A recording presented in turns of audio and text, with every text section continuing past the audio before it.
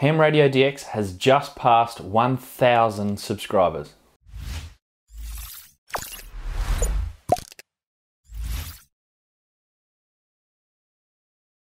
Yes, Ham Radio DX passed 1,000 subscribers at lunchtime today. I can't believe that we've actually got to 1,000. I didn't even think that I'd just get a few hundred, let alone 1,000. So I'm completely blown away by the support and people just watching my videos and for subscribing. So thank you for everybody that have done that. If you haven't already, please subscribe. Please hit the like button on any videos that you find enjoyable. Leave a comment. Leave a comment on this video on what you want to see in the future. I've got lots of ideas, but of course it's you guys, the viewers, ultimately what you want to see. So just let me know exactly in the comments what you'd like me to do some videos about. So on this video, I'm going to just do a bit of an update of what's coming to the channel. On Saturday morning, Australian Eastern Standard Time, which I think is Friday evening in the United States, I'll be live streaming. Now I'll be doing the winner of the RigPi station server, the MFJ-1234. So keep an eye out for that. I'll be announcing it now. Initially in the video I said that I'd be picking the comment that I thought was the best, but I think that that's probably a bit unfair. So what I'm going to be doing is using just a random comment picker. There's plenty of great comments in that video. So for your chance to win, if you haven't already done so, subscribe, leave a comment on that video, and that will be drawn on at that time on Saturday morning or Friday evening in the United States. So you'll have to work it out for other areas. You don't need to watch the live stream, of course, to be able to win, but watch it back later to see if you ended up winning that giveaway for the RigPi.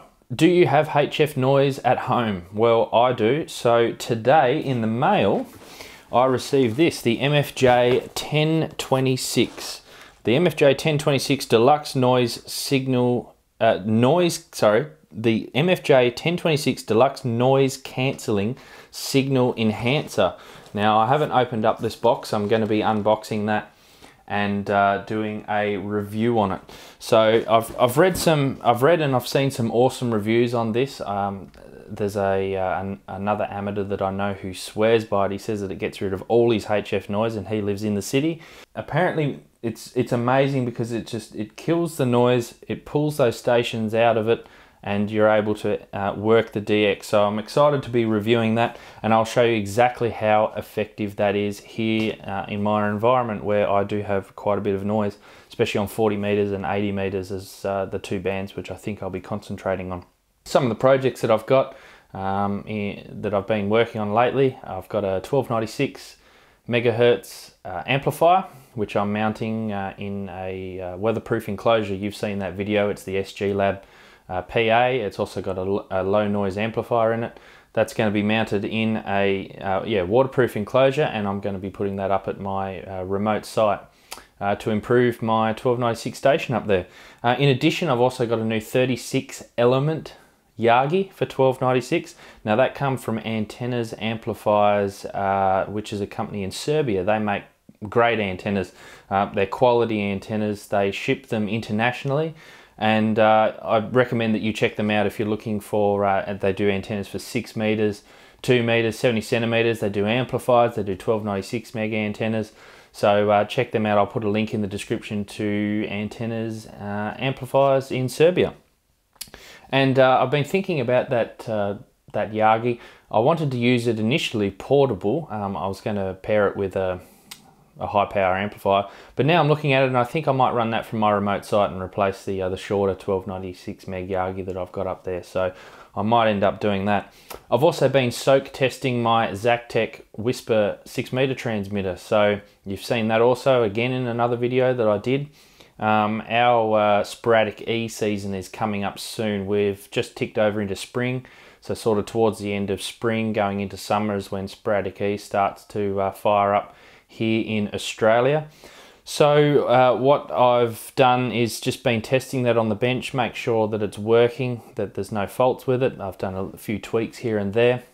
And thanks to Harry from Zacktek as well, who's been kind enough to give me some firmware changes and some firmware updates to that. The plan for that at the moment is I might be installing that in the middle of Australia, in Alice Springs.